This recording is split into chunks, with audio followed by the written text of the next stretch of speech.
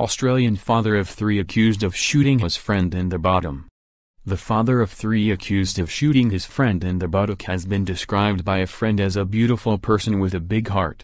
Emergency crews were called to a Kook Street address in Darlington Point at 9:35 p.m. on Saturday following reports of a man being shot.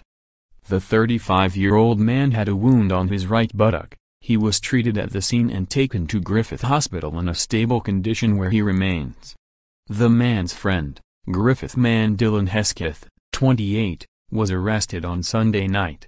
He has been charged with discharging a firearm with intent to cause grievous bodily harm, reckless wounding in company and firearm manner likely to injure a person or property.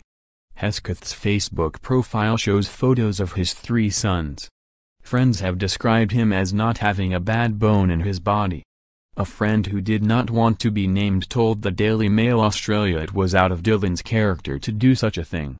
"I hope some light does come his way. Poor bloke has been through a lot." Another friend said they believed the incident was the result of an accident. "He's a beautiful person with a big heart. He wouldn't have had any intentions to hurt anyone. He's an amazing father. He would do anything for his boys," she said. Hesketh was refused bail to appear before Hay local court today.